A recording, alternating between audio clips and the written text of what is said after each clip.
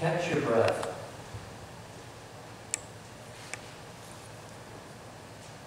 Many times in life, when we go through the most difficult of times, our mind becomes like that rat race. Our mind becomes so engaged in trying to fix the problems that we truly feel like our heart is beating 1,000 times a minute. Our mind does not stop working, but we are reminded to catch our breath. I thought Psalm 46 was strangely appropriate, considering all the flooding and devastation that's happening. And I don't know if it affected you in that way, but when I thought of God speaking to us about the waters that foam and rise, and what's it say? Though its waters roar and foam, though the mountains tremble with its tumult, there is a river whose streams make glad the city of God. And it reminds us in this psalm multiple times that God is there. It says that God is in the midst. God is there. The Lord of hosts is with us. And then we hear, "Be still and know that I am God." Catch your breath. Catch your breath. Now, I don't know if you feel like life kind of treats you like that sometimes. I think it's pretty obvious that my last month was like that.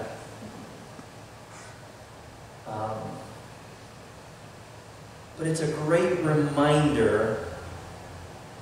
What do you think of when you think of being told to be still?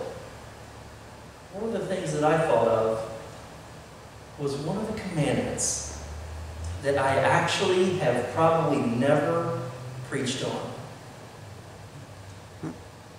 And I should. Be still and know that I am God should remind us of taking a Sabbath rest, taking a break, catching our breath. How many of you have already read the October newsletter article? So you got a head start. I've said this before, I often don't know if I'm writing a sermon or a newsletter article, and it's sometimes both. Have you ever said to yourself, where did the summer go? Where did this year go? I think if you're human, you've done that, right? We've all done that. In the article that I'm referring to is the article that I submitted that is in the newsletter, and I address mindfulness. Not that being mindful or having this heightened awareness of the passing of time and trying to have appreciation for everything. It doesn't cause time to go any slower, but it puts you in the right reference in relation to God. It puts you in the right frame of mind in which to tackle life.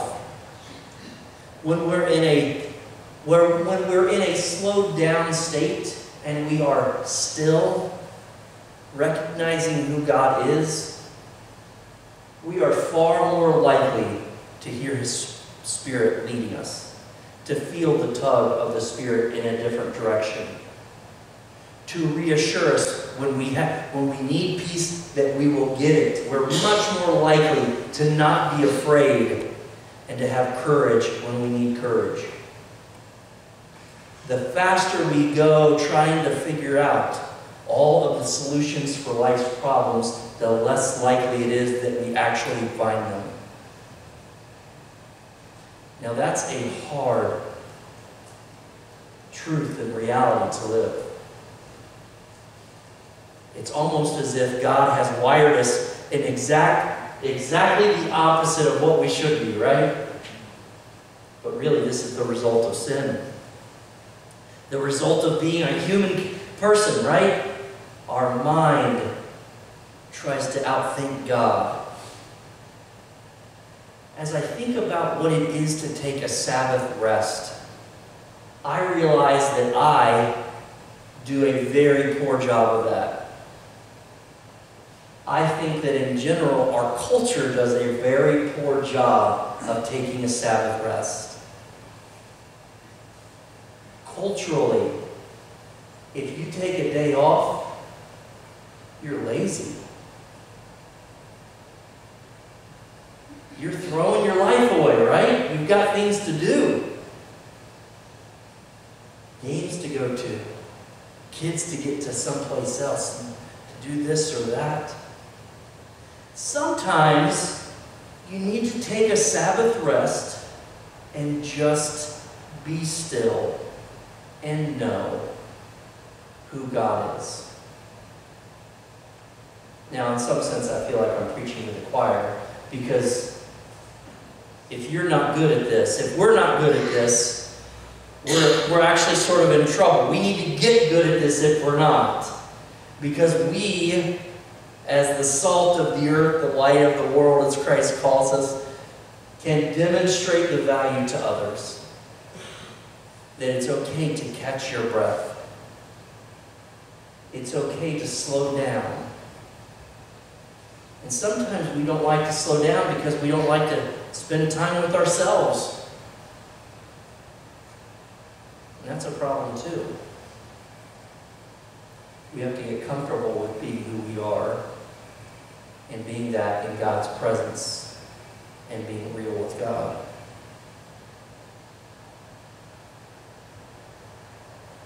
You know, I had a tree. When I was in Florida, we had a storm come through.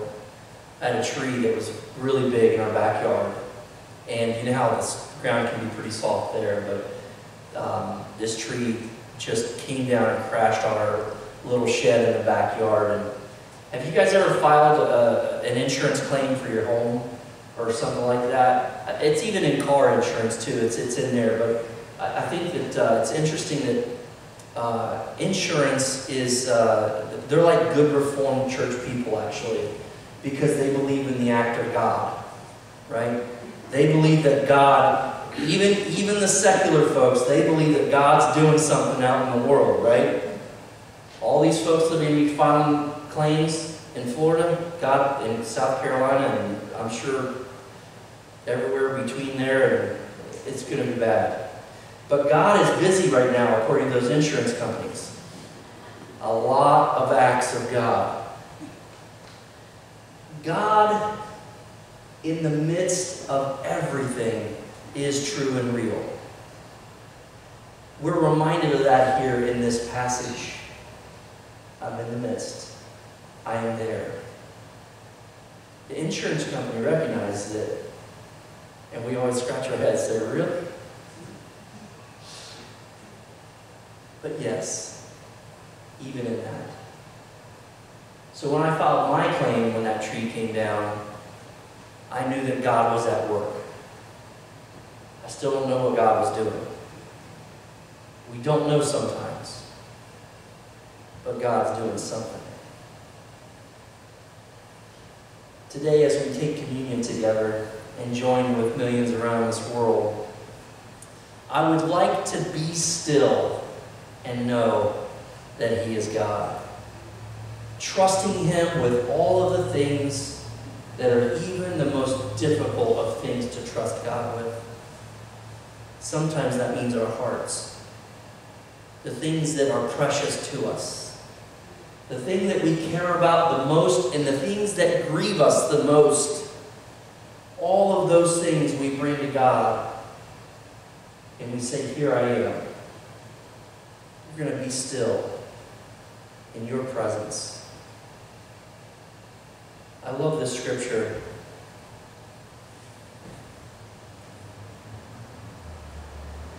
The Lord of hosts is with us.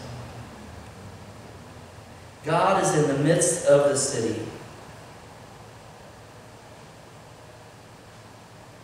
I am in the midst. Therefore we will not fear, though the earth should change, though the mountains shake in the heart of the sea, though its waters roar and foam, though the mountains tremble with tumult. God is our refuge and strength. Let's remember to take a breath today. I wanted to keep it short today because communion, when you do it right, does take a little bit of time.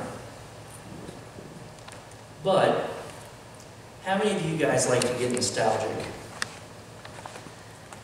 Some people don't. Some people hate thinking about taking the time to remember. But that's a part of being still and remembering. When Jesus instituted the first communion, and he sat with his disciples in that upper room, and he said those words that we use in the formula of communion, as often as you do this, what does he say next? Remember me.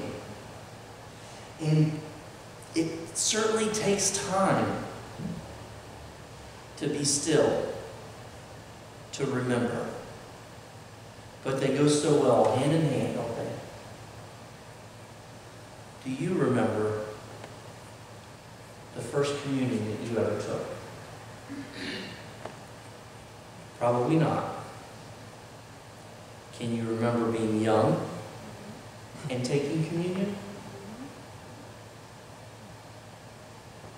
And think about that for a moment. What it was like in that experience. Think about the building and where you were. Those that were around you.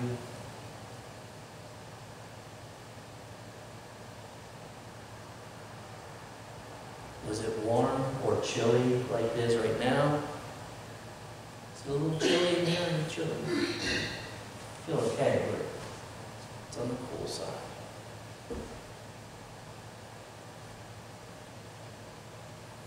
I can remember the first times that I took communion. I don't know if it's the first time. But I remember that it was at a little church called the Chapel of Praise, my home church in Kentucky. And we would have had little crackers, little cracker wafers, and the same kind of little juice cups that we serve here. That's what we would have had there. And we would do it very much like we do it here. Everyone would get their elements, and in that setting it was thought of as a symbol. Those were symbols only, although it's more than that here. And we'd go back to our seats, and we all had our individual seats that we'd go back to. And there'd be like 100 people that we'd all take communion together. Now, how meaningful or special was that? There's a bit of a mystery there, isn't there? The Reformed Church itself talks about communion in a way that I like. It affirms that though there is mystery there, something is happening. Something that we can't quite identify, but we are spending time with the Lord in that remembrance. Now, if you didn't grow up as a Reformed person, or maybe you were a Lutheran, is that what you were, Jeff, when you were younger? Yep. And so, like we talked about last week, you believe the teachings of Martin Luther, right? And in that teaching, Christ is in, with, and under the bread, right? Yes. In, with, and up, he would have taught. For us, we would think more in terms of what Calvin taught, or maybe Zwingli taught, some people that we don't know from long ago. And that we would think that, according to Calvin, that Christ is present. And it might be in a spiritual sense, but it could also be in a real sense. but there's mystery there. And this, of course, was a break from the Reformation, during the Reformation, a break from the Catholic Church. They all said, no, we don't want to be like the Catholic Church and think that it is the body of Christ. But guess what? It's okay if you believe that too. How many of you grew up Catholic? And when you took communion, and maybe this is still how you take communion, you believe that you're partaking of the body of Christ, the blood of Christ, that it somehow is there.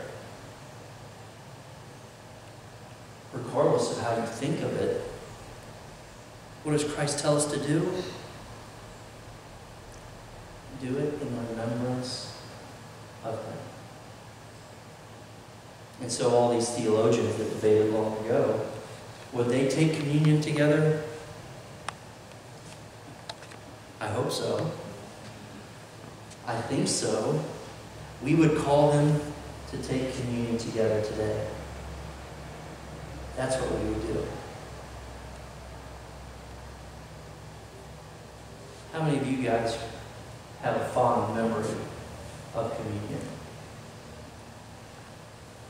And how many of you, now that you know I'm going to ask you to speak, still have that fond memory? You're going to pretend like you didn't.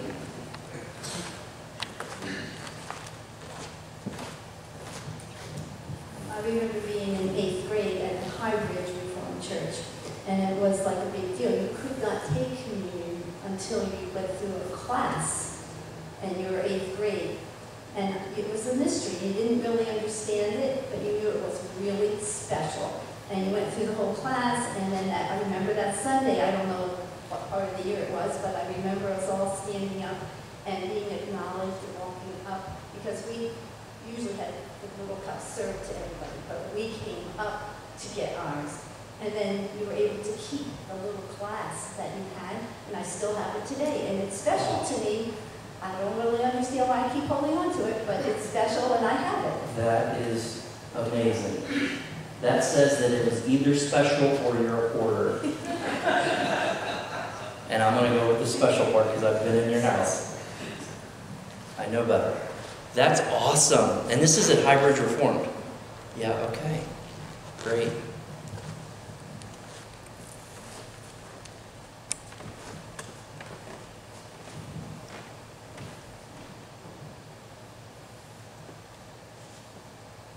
The best of my recollection, I took my first communion May 31st, 1968. And it was 1 week after my confirmation ceremony, where the pastor of the Lutheran Church examined each of the confirmants before the congregation and then pronounced us all ready for communicant fellowship in the church. That had been preceded by 2 years of every week tutoring. First by a church parish worker for 1 year, then by the pastor himself for the second year. So it was a big deal. We saw this coming up for 2 years ahead of time and looked forward to it.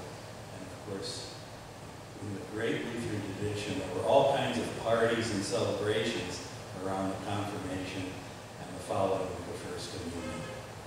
Now, if I'm not mistaken, in the Lutheran Church, there's 2 sacraments as well. Is that right? Baptism being the other one. Yeah, and that's the same for us. I think there's probably a good chance that we'd all be sitting here as Lutherans if they had not disagreed on what happened during communion. They disagreed on what happened with the body of Christ, and so I think that contributed to the split. They couldn't agree. So, yeah. That's actually crazy specific that you can remember the date. That's really cool. Very cool. I think I got it. A hoarder of dates now.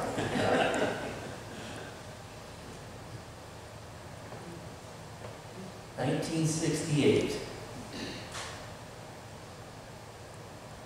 Before my time. Like when I was in 8th grade. 8th grade? Yes. Okay. 8th grade's a great year. That's a great year.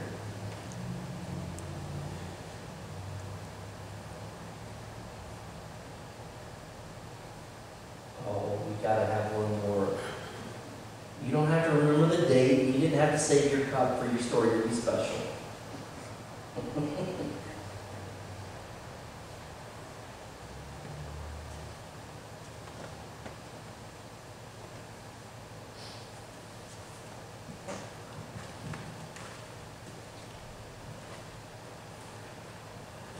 Anybody else want to share?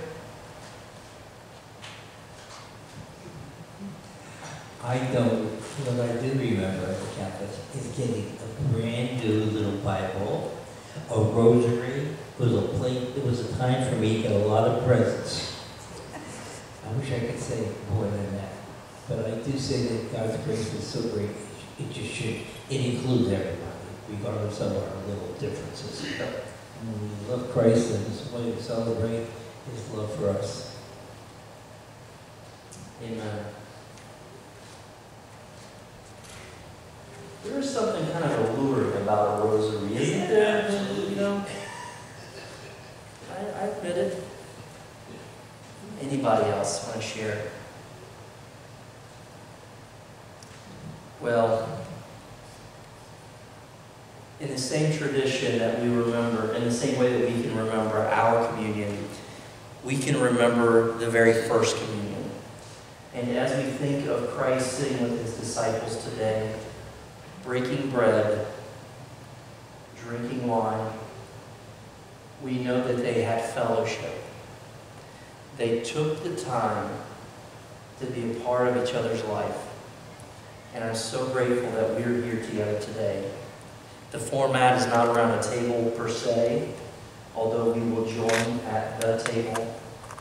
But what we do is the same thing. We remember that as we partake of the bread, we remember that Christ gave Himself for us. That His broken body means something for us today. That His spilled blood means the forgiveness of our sins. And though there is mystery in that, we know that Christ strengthens us through it. It's considered one of the two sacraments of the church for a reason. It's considered a means of grace that God, through this time, imparts His grace to us, reaffirms His grace. And so as we remember that, we remember that God is in the midst of all of it. God is with us. God is here through all. Amen.